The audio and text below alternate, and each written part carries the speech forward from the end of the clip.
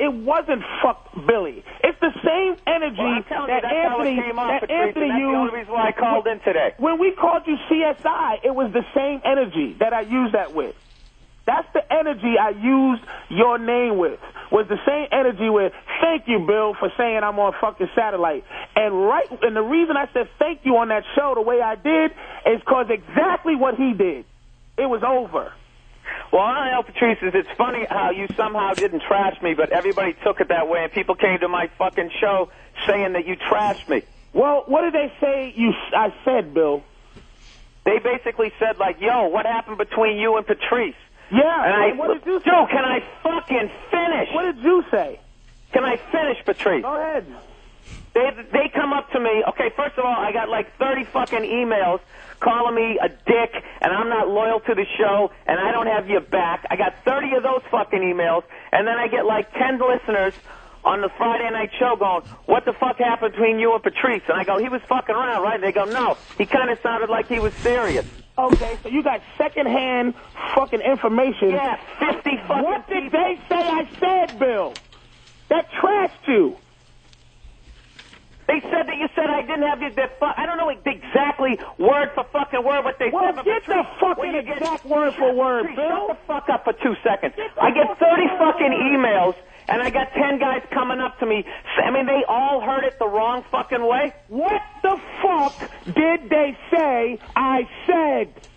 Oh, you know what? They didn't have a fucking stenographer there to read it exactly back. But really, whatever vibe you put up, that's all I'm fucking saying. courtrooms have a stenographer, Billy, or it ain't court. So if you put me on trial for those fucking fans that turned on you for their own reasons, get yourself a fucking stenographer, Bill. Go get one. Patrice, whatever, dude, whatever vibe you put out there, all I'm saying is I'm responding to that shit. All right, the vibe. All right, well, Billy, I'm sorry for the vibe I put out there, dude. Dude, and I'm sorry you didn't want to do that fucking I apologize. And then blamed it on me. I apologize for the vibe. I apologize for you getting swept up in the shit. I'm going to tell you now, on the air, that energy was towards Mancow and what he did. It wasn't towards you, Billy. So I apologize. I hope some of these fans who heard it and heard me put out a fucking vibe, accept the apology.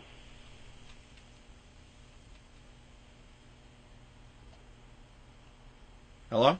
Yeah, I'm still here.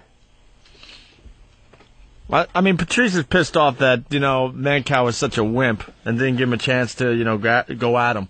Dude, and you know something? I 100% support the guy in that. That guy is like, that Mancow dude, he's a total fucking control freak. He's one of those guys, you walk in, and the first thing he has to do is he has to knock you down because you got some TV credits or whatever. Like the second I walked in, this is the first thing he said to me. I come walking into the studio. They're doing their show, and I kind of like whispered to like one of the dudes there because the mics were on. And I go, "Hey man, get me some headphones." And he goes, "Yeah, don't worry, superstar. We'll get you some cans." Yeah, shit. So right cunt. That, so this is my head, right? Look, I'm not taking anyone's side, but I want to help Bill out a little bit just because it sounds like Bill was in a tough spot to begin with. Dude, and he had 7 fucking. He's got this rapping Mexican, right? He's got this guy who's got a book. He had the lead singer from one of those In Excess shows. He had his third mic guy, the hot intern, some loud guy, and then there's me. There's fucking 7 of us on the fucking mic, and this dude every 2 seconds is grabbing. He's on the mixing board, bringing all our fucking mics down, his shit up. He is like. I've heard many times that this guy does all these little tricks. Yeah, dude, he'll turn your fucking mics down because he has to be the most important person in the room at all times. Howard does the same fucking shit. Dude, and then he's one of these guys, and he, like, at the end of the fucking show, he's going to me, he's going, so Bill, so the Schfeld show's off the air, so your career is basically over, right? And then I'm fucking, I'm like, all right, this guy's a dick, laughing. I go, no, dude, I got an HBO special. He's like, oh, yeah, did it air yet? I go, yeah, it aired back in September. He goes, yeah, I haven't seen it. I'm like, well, it's doing great things to me, Mancow. It's like, whatever, you're and then I swear to God, the second he gets off the air, then he's like he's like a little puppy coming up to you. Oh, did you have a good time? Was everything, have a good time? And all phony that shit. fucking ass. Yeah, I had a great time. Whatever. I hate that phony shit. Yeah, I mean, it was that shit. So it's like the only reason why I laughed when he hung up on Patrice is because he did it in such like kind of like a seller, like I'm just being an over the top dick. So when I called Patrice back and he was saying Mancow was a dick, I'm just laughing the way I would laugh at another comedian. I wasn't going to call you guys up and go, you know, Patrice bombed on that show, blah blah. I wasn't going to do any of that shit. And then I'm fucking out there the next day. I got to do Mancow again. Because, you know, that's my shit. I'm working at Zany's. They're sending me. I got to do the fucking media, right? And then I come home and there's all this shit on my fucking website saying Patrice fucking, you didn't have Patrice's back. You did this to Patrice. You did that to Patrice. You did this to Patrice. Never said that. I think part of the reason is there's such a hatred between O&A and Mancow that the fans, because I think if it happened on another show, there wouldn't have been, like, the fans wouldn't have reacted. Yeah, all our fans know how much we hate that douche, that phony ass. So I guess they were hoping, knowing that Patrice was in a bad spot and you were in studio, that maybe they were hoping that you were gonna really just go at it. But I'll be honest, when I first heard it, and it wasn't the way Patrice said it. He didn't tell me at all that Billy fucked me. He didn't say that at all. He just kind of told me what happened. And when you're calling into a radio show, especially a hostile one like that, I mean, it's a tough phone call, and then you got a friend in studio. And you feel, my first thought was like, fuck, man, why didn't Bill go to bat for him? It wasn't, Patrice didn't throw you under the bus when we were talking. He didn't say, Bill, fuck me. He just told me what happened. Yeah, we'll help free radio today.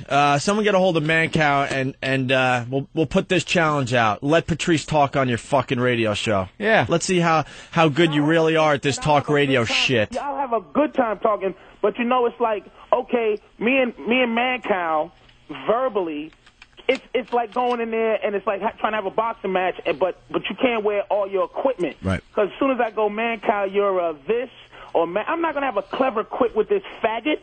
He knows what he did, and he knows how he is. And he'll go, okay, he can't talk, and blah, blah, blah. Fuck him. How can you fight with a guy that has a fake voice? That's what I'm talking about, man.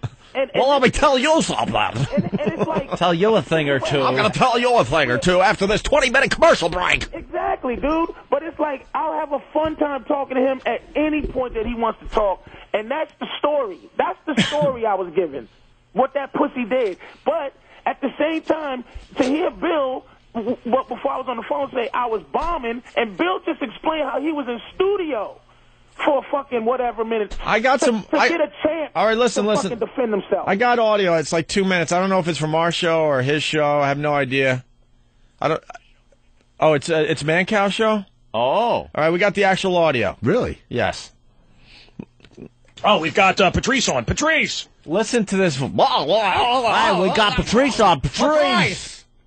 And he already hates you going into this. Oh, we've got Patrice on. Patrice! Hey. The hell does he think this is? Hey. VH1? No. They don't put us on VH1. They should. Do you know this guy, Bill? Oh, yeah. Oh. Yeah! Patrice. No, wait, hold on a minute. We got to give it a second or two before we put Filthy on. Yeah. So obvious. Before we put Filthy on. What a douchebag. See, that's what. All right, I'm going to explain. I'm talking about. Like, it started off bad, and when I said that satellite radio shit, I was that in my mind, that was a fucking joke. And the second I said that shit, I was like, that was like me saying fucking Pepsi at a Coke convention, because now he's going to fucking snap even more. Right. So, let me. When I called up today and said that you were bombing, I was just trying to give you shit back, because I felt like, the shit I was reading and all the crap on my fucking website, I'm like, there's no way this dude didn't fucking throw me to the dogs, because the response on my site is like ridiculous. I even said it twice on their show, on O&A show, is, look, I don't want to put Billy in no funny shit. That's the thing. It was about Mancow. So the way the story was taken, the energy that was, look, man, it is what it is, and I don't want you to be in no fucking spot. I called Opie the other day, man, I hope this motherfucking shit don't put Billy in a fucking shitty spot. I just don't want it to happen like that. It's a Mancow thing, and you happen to be there, unfortunately, and you happen to open your big fucking mouth, unfortunately. All right, let's listen to the audio. See that shit? All right, let's. I opened my big fucking. All right, hold on. We got the audio, so let's see if you opened your big mouth, okay? All I want to do here is set it up where obviously Patrice was on hold listening to Mancow Show. No, I know. I'm going to explain. I know exactly what happened. Something funny was happening as Patrice was on the phone. So when they finally went to Patrice, Patrice gave an honest comment and said, wow, that was some funny shit. Forgot that, you're just talking normally like you do. And that's why they dumped. Patrice wasn't trying to start any trouble. He was like, oh, wow, that was funny shit. Yeah. Or whatever he said. So obviously, if you're on free radio, you got to dump that crap out. He hits the dump button. That takes 7 seconds away, I would guess. During that time, that's when I go, hey, come on, Patrice, this isn't satellite radio. All right, wait, we're going to listen. Now we're going to pick up the tape.